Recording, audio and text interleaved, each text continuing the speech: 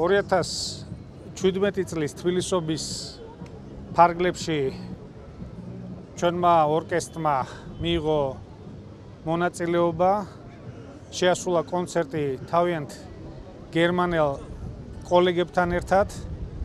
სიმბოლურია, რომ დღეს ჩვენ სწორედ მათთან ერთად ვზეიმობთ. კერძოდ გვაქვს საფუძველი ამ ზეიმისთვის, რადგან ჩვენი სამხედრო ორკესტრი 25 წლის იუბილარია.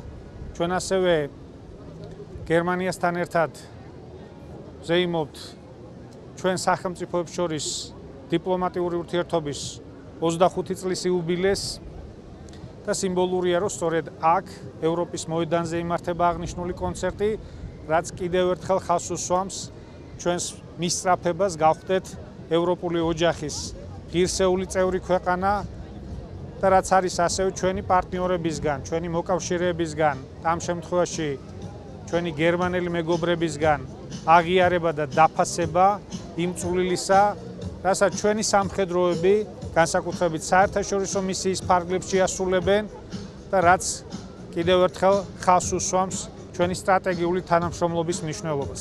უპირველესად მინდა თბილისობა მიულოცო ყველას. მშვიდობიანი შემოდგომა მინდა უსურვო.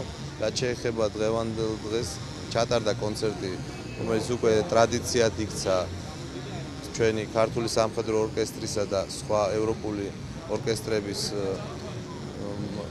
ჩამოსვლით ჩვენს ქალაქში და ერთობლივი კონცერტების გამართვით. დღეს ჩვენთან ერთად ქართულ სამხედრო ორკესტრთან ერთად მონაწილეობდა გერმანიის სამხედრო ორკესტრი, რომელთაც ერთად შევასრულეთ სხვადასხვა მუსიკალური, საესტრადო და ჯაზ კომპოზიციები და ერთად შევასრულეთ გერმანული მარში და თბილისო, რომელიც ასევე ტრადიციად იქცა. Very glad that we had the military orchestra of the German Bundeswehr here in Georgia, who performed together with the Georgian military orchestra, and this was a very great success. People liked it very, very much.